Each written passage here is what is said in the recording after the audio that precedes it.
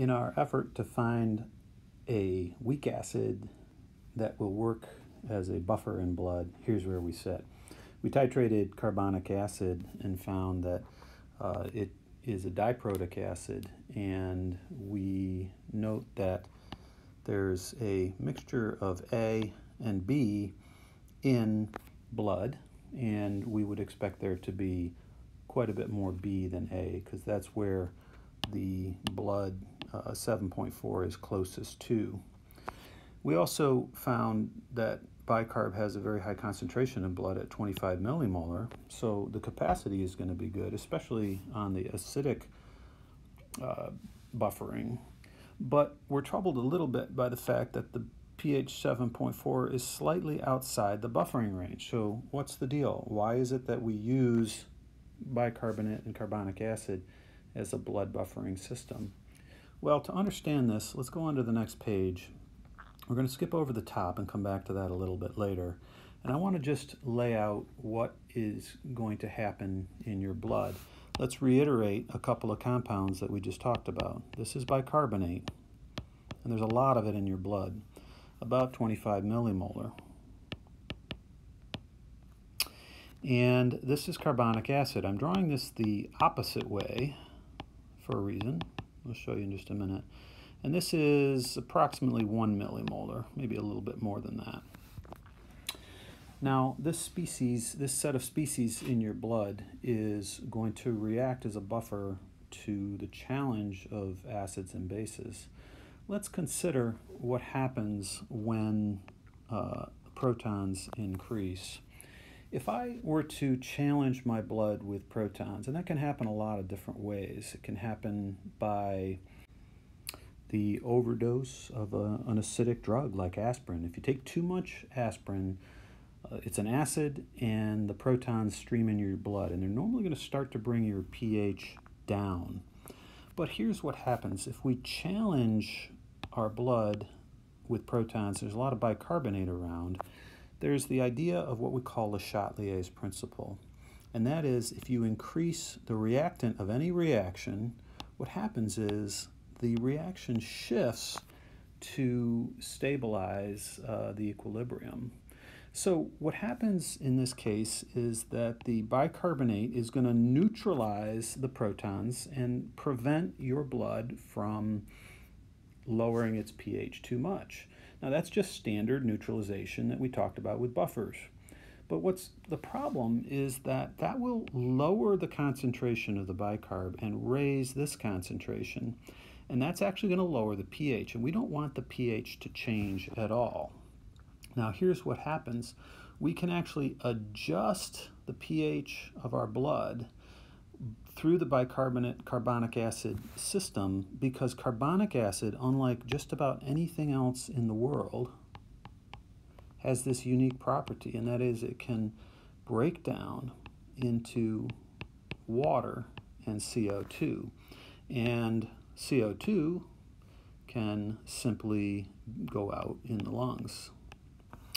And what that means is something incredibly amazing about human physiology. And if you didn't know this, it's really important to understand it, because it's critical to what happens in the emergency room.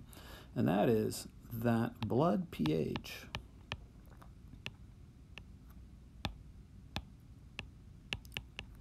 can be controlled by breathing rate. It's really astonishing. You wouldn't think those two things would be related at all. But here's the deal.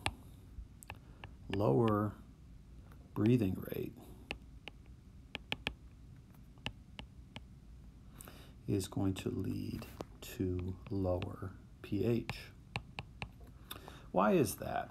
Well, if you stop breathing, and I'll tell you some circumstances where that might happen in a minute, but if you stop breathing, then the CO2 in your lungs starts to build up because you can't get rid of it, and that backs the system up, and it backs the system up all the way to release protons, and that causes your pH to go down.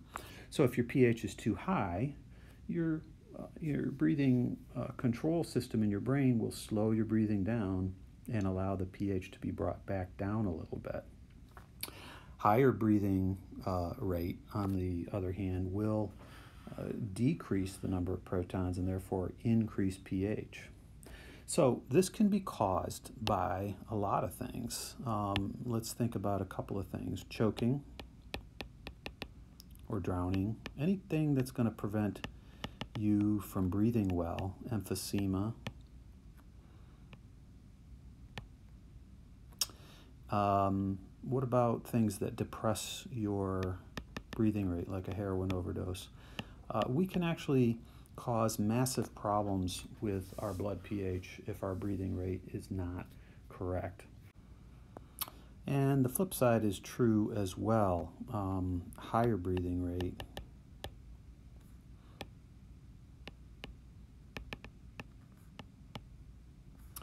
can lead to a higher pH. And this can be caused by a couple of things.